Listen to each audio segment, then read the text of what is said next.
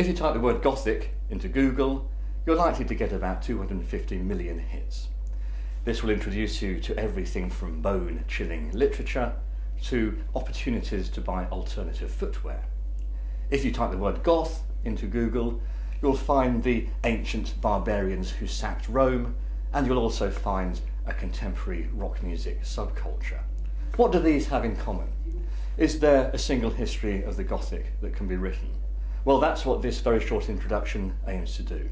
So we do begin with those ancient barbarian tribes who overran the Roman Empire.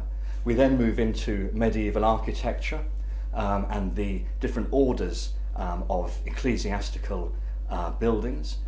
We look at popular culture in terms of revenge tragedy and popular ballads. We look at 17th century political theory and the way that the Gothic was mobilised in debates about the nature of the constitution and civil wars. We then move into the 18th century and look at the revival of Gothic building practices and of course the inception of the Gothic novel itself.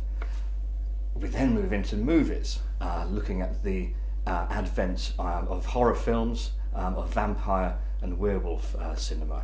And finally, we end up after this broad history with a contemporary rock music subculture characterised by spiky hair and even spikier electric guitars. It's a broad subject. It ranges over a whole number of issues that have all been associated with Gothic, and it even includes references to guinea pigs and hurdy-gurdies.